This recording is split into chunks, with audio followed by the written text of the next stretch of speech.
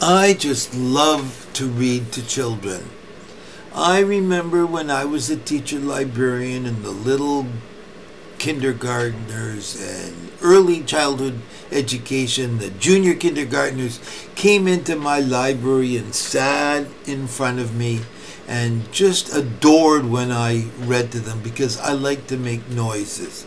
I also like to read to older kids because I tried to make stories interesting using my voice and my face.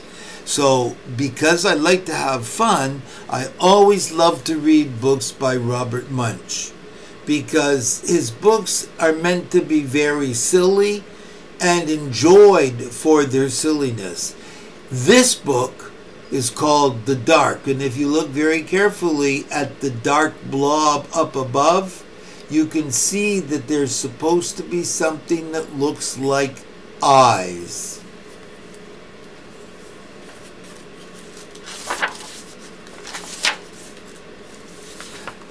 There you go. See? The eyes of the dark.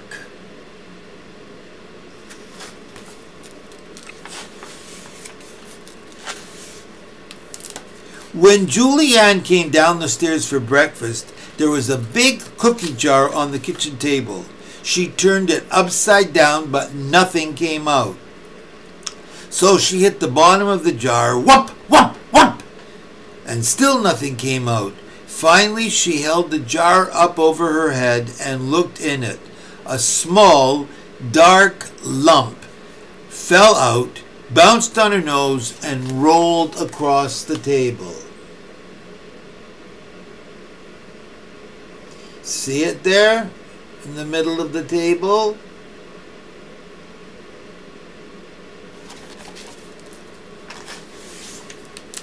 Julianne said, "What's that?" Her mother said, "What's that?" The small dark ate Julianne's shadow and got a little bigger. The small dark ate her mother's shadow and got a little bigger. The small dark ate the toaster's shadow and got even bigger. "I think it's a dark," said Julianne. By this time the dark was as big as the toaster. Julianne's father came in and said, "Hey, what's that?" Julianne said, "It's a dark.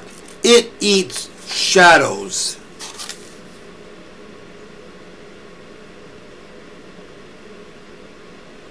Look at the dad's face. Boy, was he ever startled by the dark. Look at the face of the dark. Julianne's father picked up the dark and threw it out the window.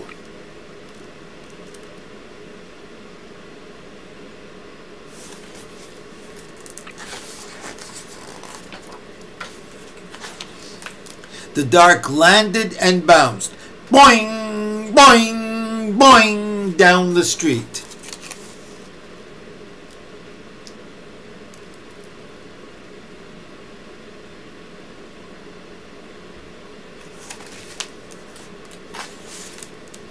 The dark saw lots of car shadows and it ate them up.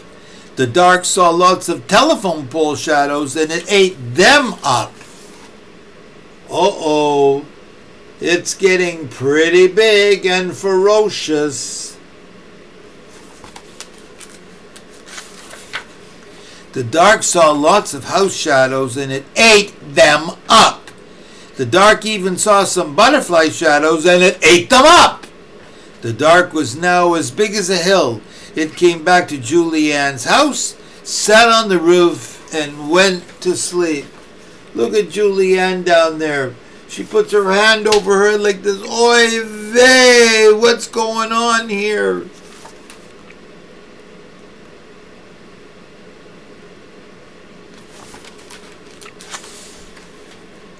The whole yard was so dark that Julianne could not go out and play. Julianne's mother and father said, "What's this?" They ran out to chase away the dark. But it was so dark outside they got lost. They could not even find the door to come back in.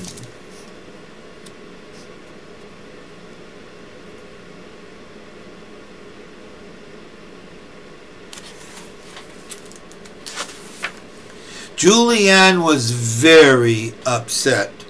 Then she saw that the dark had not eaten her chair's shadow, so she broke off a piece and held it out the window. She yelled, "Food!"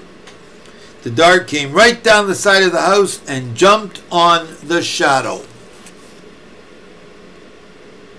Uh-oh, I know what's going to happen. Do you? Do you know what's going to happen? Then Julianne broke up the rest of the shadow into little pieces and put them into the cookie jar.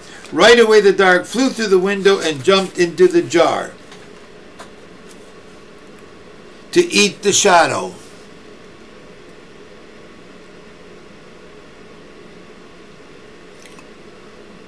Whoa, it's not what I was expecting. The dark loves all that wood. As soon as the dark was inside, Julianne put the top on the jar. She taped it with tape, she glued it with glue, she plastered it with plaster, and she roped it with rope.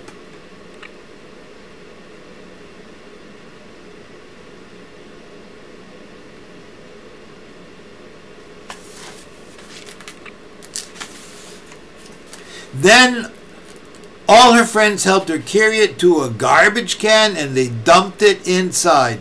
Her mother-in-law called the garbage truck. The truck came and took the dark away. It never came back. Hip hip hooray, they're all saying. Hip hip hooray.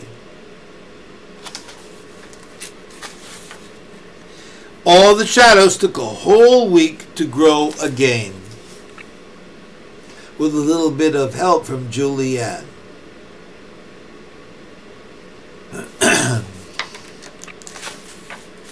The end. The dark. I thought when she gave the dark a piece of wood, it was going to get stuck in the mouth, because that's what happens if you're not careful. It's like a fishbone. But she was smarter than that, right? She got the dark into the jar and closed the jar tight so the dark couldn't get out, and then tied it up and threw it away. Poor dark. Not to be afraid of the dark anymore, right? All you have to do is get it into the jar and tie it up. Now, good night.